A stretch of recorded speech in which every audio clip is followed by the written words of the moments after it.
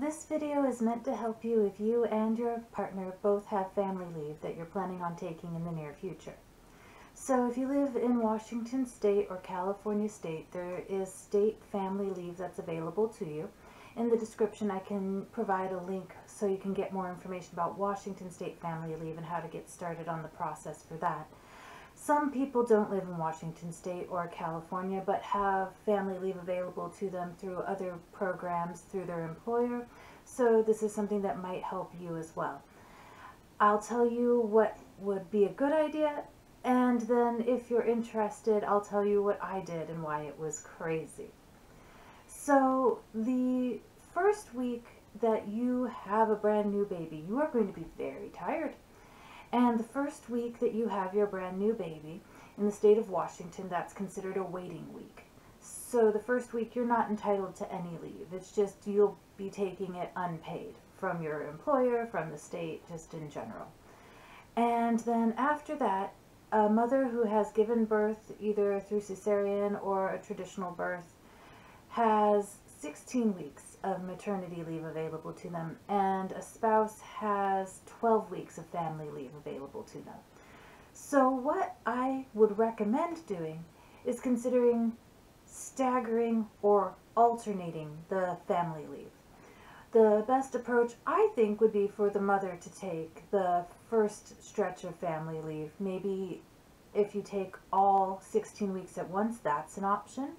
And then the partner can take their 12 weeks afterwards. Or another thing that you can do is take off the first week together, maybe take off a couple of weeks together, and then take turns.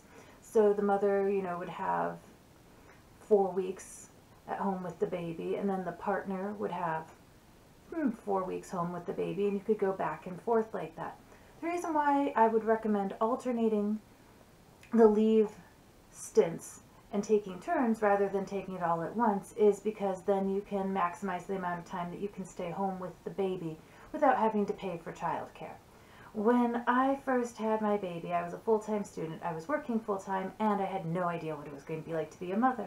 So my intention was to stay at work, and my husband and I, took turns staying home with the baby in order to maximize the amount of time that we could stay home with the baby before we had to put them in daycare.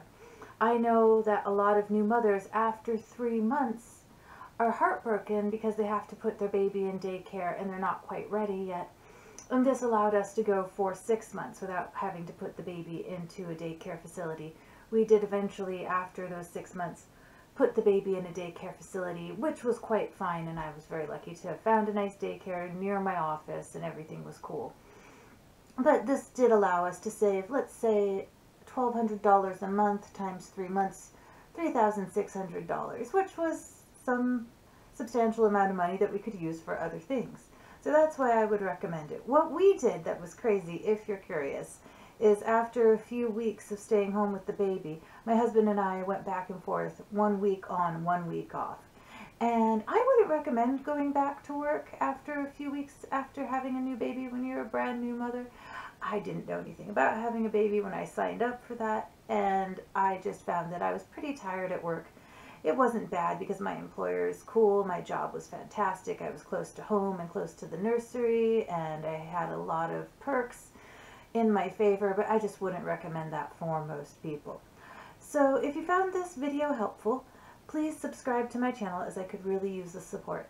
If you have any questions, go ahead and put them in the comments, and I'll go ahead and include that link for the information on Washington State Family Leave.